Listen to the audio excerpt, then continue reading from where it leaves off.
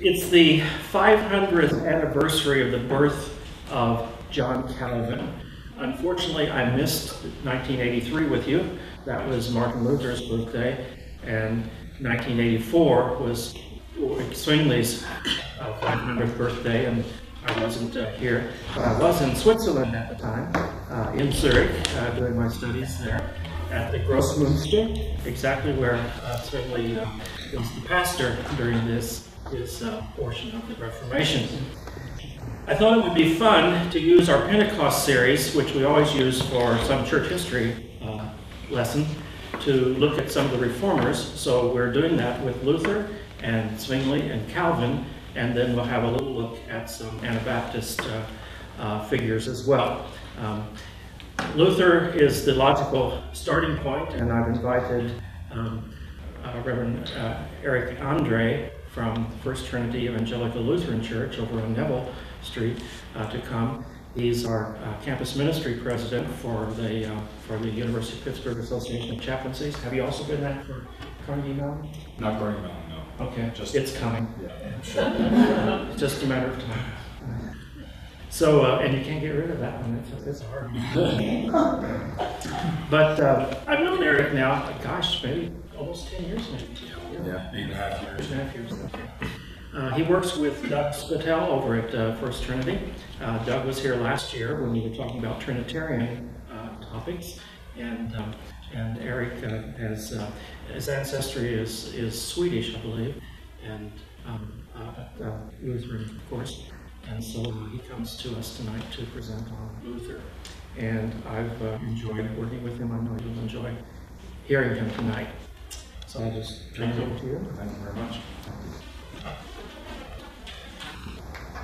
Before I give the lecture proper, I thought it would be very appropriate to begin these Pentecost studies among you, my brothers and sisters in Christ, with a devotional reading from Luther based on the gospel lesson for Pentecost Sunday, this past Sunday, from St. John. Jesus said, "When he, the Spirit of truth, has come, he will guide you into all truth. For he will not speak on his own authority, but whatever he hears he will speak, and he will tell you things to come." Luther comments, "Here Christ defines the Holy Spirit's office and points out what and about what he is to teach. He constantly keeps in mind the false spirits and preachers who boastfully claim to have the Holy Spirit, as well as others do and allege that what they say has emanated from the Holy Spirit. Thus the Holy Spirit establishes a wide difference among teachers and gives the right rule by which the spirits are to be tested. He wants to say that there are two kinds of teachers. There are some who speak on their own authority, that is, they evolve their message from their own reasoning or religious zeal and judgment. The Holy Spirit is not to be that kind of preacher, for he will not speak on his own authority, and his message will not be a human dream and thought like that of the preachers who speak on their own authority, of things which they have neither seen nor experienced. And as St. Paul says in 1 Timothy, who talk without understanding either what they are saying or the things about which they make assertions.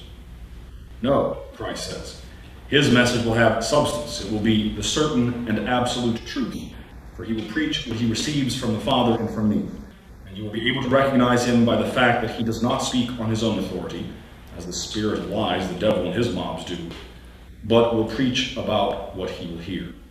Thus he will speak exclusively of me, says Christ, and will glorify me, so that the people will believe in me. In this way, Christ sets bounds for the message of the Holy Spirit himself. He is not to preach anything new or anything else than Christ and his word. Let us pray in the words of Luther's evening prayer. In the name of the Father, and of the Son, and of the Holy Spirit. Amen. I thank you, my heavenly Father, through Jesus Christ, your dear Son, that you have graciously kept me this day. And I pray you to forgive me all my sins where I have done wrong, and graciously keep me this night. For into your hands I commend myself, my body and soul, and all things. Let your holy angel be with me, that the wicked foe may have no power over me. Amen.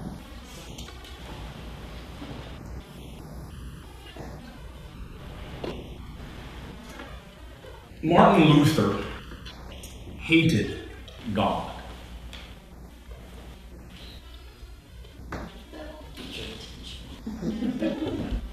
In 1545, the year before his death, he reflected on his time in the monastery over 25 years earlier. Quote, Though I lived as a monk without reproach, I felt that I was a sinner before God with an extremely disturbed conscience. I could not believe that anything that I thought or did or prayed satisfied God.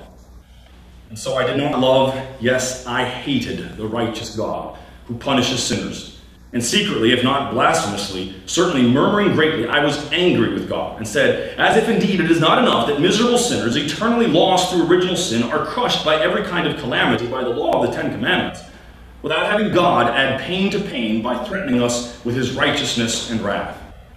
Thus I raged with a fierce and troubled conscience. I begin with this quote because it sets the tone for Luther's theology and his life's work. Luther sought above all and always to comfort and console the troubled, that they might have the free conscience that comes through faith alone in the gospel, which is the good news of free salvation, that is, the forgiveness of sin in Christ alone, by grace alone. The gospel, wrote Luther, even offers counsel and help against sin in more than one way. For God is surpassingly rich in his grace. First, through the spoken word by which the forgiveness of sin, the peculiar function of the gospel, is preached to the whole world. Second, through baptism. Third, through the holy sacrament of the altar. Fourth, through the power of the keys. And finally, through the mutual conversation and consolation of the brethren. Luther comforted and consoled the troubled in conscience with the freedom of the gospel by debating, by writing, by preaching, by teaching the word, in order to form a people who would be, as he said, theodidacti, that is, a people taught by God. As such, I will attempt to teach by doing some biography as theology, or perhaps more theology as biography.